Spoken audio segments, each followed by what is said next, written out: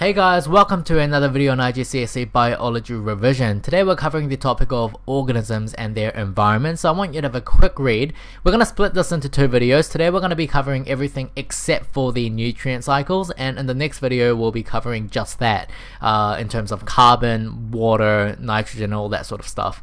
So without further ado, please have a quick read and we'll begin the video. So let's go through a couple of definitions, right? We've got the ecosystem, which is a community of interdependent organisms and their environments. A food chain is a representation of feeding relationships and energy flow amongst several organisms. A food web is basically a network of several food chains. A trophic level defines an organism's position in a food chain, food web, or a food pyramid, and a consumer is simply an organism that obtains its food by feeding on other organisms. A producer, on the other hand, is an organism that makes its own food through the energy through sunlight, and we call that photosynthesis. A carnivore is an animal that eats other animals, and a herbivore is an animal that eats other plants. A decomposer is an organism that obtains food by breaking down dead organisms.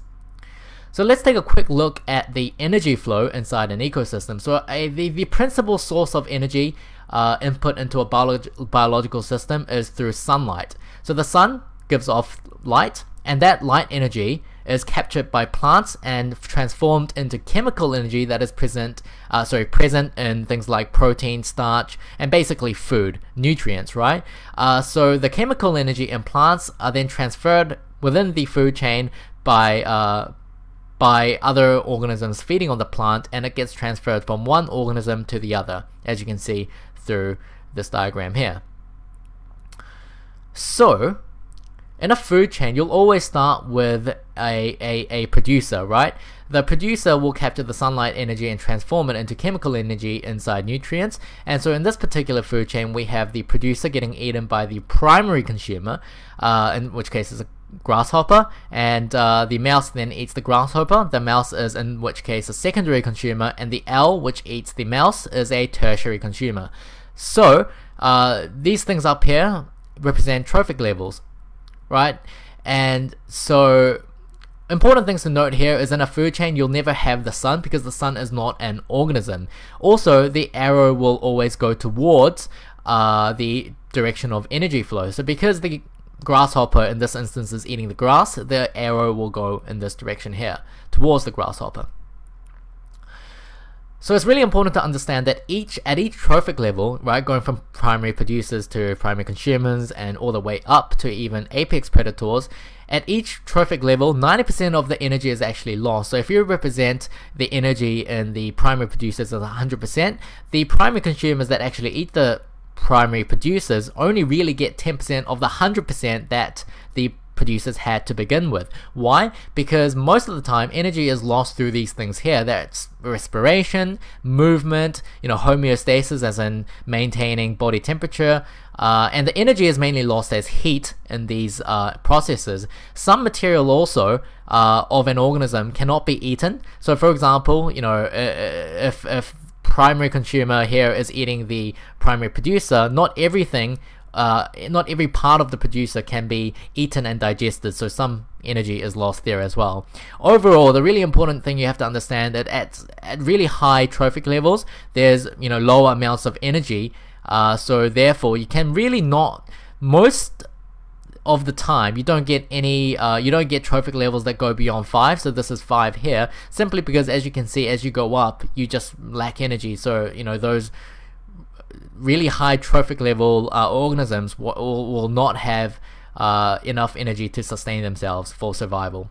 So in fact, if you take a look here, it's actually more efficient for us as humans to eat producers like plants instead of eating animals that eat plants, right? So if we eat a lot of beef and things like that, that's simply cows acting as primary consumers, because cows graze, right? They eat plants. So if we eat cows, we're really only getting 10% of the energy. If we ate plants directly, if we ate the grass directly, technically, theoretically, we'd be getting a lot more energy out of that.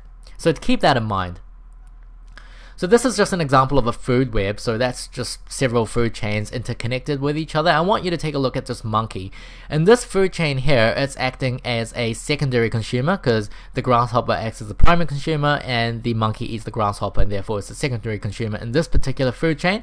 However, if you look into the right here, you have this same organism that's acting as an apex predator. So certain organisms can have varying trophic levels depending on which food chain they're in. So a food pyramid basically sort of represents the same thing as sort of like a food chain. And there's two main pyramids that you have to understand. The pyramid of numbers is, as the name would suggest, is a representation of the numbers of organisms in each trophic level. So you've got the lettuce plants, and you've got the snails eating the lettuce plants, and you've got the thrushes eating the snails, and you've got the sparrowhawk eating the thrushes. So you get a nice pyramid like this. In most cases, you have a lot more plants than animals, so you do get a pyramid shape, but not always. For example, in this food chain here, you have one elder tree that is feeding the aphids, and the lacewings will then eat the aphids, and the starling will then eat the lacewings. But as you can see, this is fairly odd. And if you want to correct this sort of representation, it might actually be better to use the pyramid of biomass, in which biomass is basically the measurement of the amount of living material rather than numbers, in order to achieve a bit more of a reliable pyramid and a bit more of an accurate representation of what's really going on in the food chain.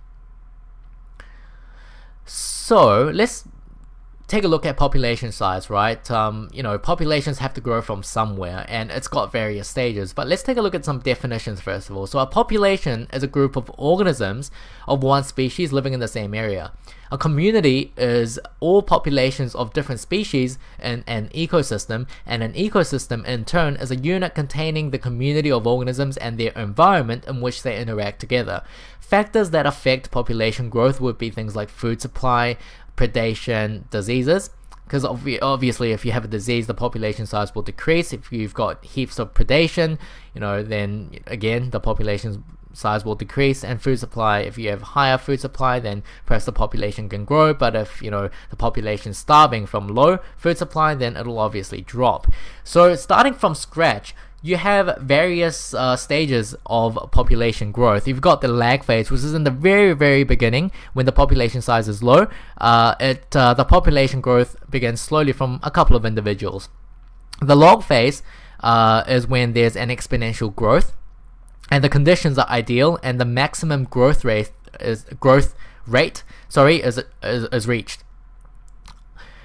There's an S phase, but it's not labeled in this diagram here. I'm not sure if you need to know, but it's basically when the growth rate starts to slow down a little bit, and that's because things like food, water, space, they all become a bit limiting as the population size becomes larger. So you get a bit more competition amongst the individuals in the population. You eventually reach something called a stationary phase or a stable phase. So the carrying capacity for the population is reached in this stage, and the population number becomes stable. It doesn't go up, it doesn't go down. The carrying capacity is basically the population size that can be supported by that particular environment. Now, if something were to happen from this stage, like there's a huge environmental change, you know, a drought, flooding, or, you know, severe shortage of food, then the population size can crash, and you get a significant decline in the population. And you know, this phase is called the decline phase. So, you know, these points you have to understand. You need to know what's going on in each stage of the population growth graph here. So just pay attention to that. Okay, so that's all for today, guys. Thank you really very much for watching. If you enjoyed this video, please like and subscribe. And in the next video, we'll be covering nutrient cycles, so keep an eye out for that. Otherwise, I hope you guys have a great day, and I'll see you guys in the next video.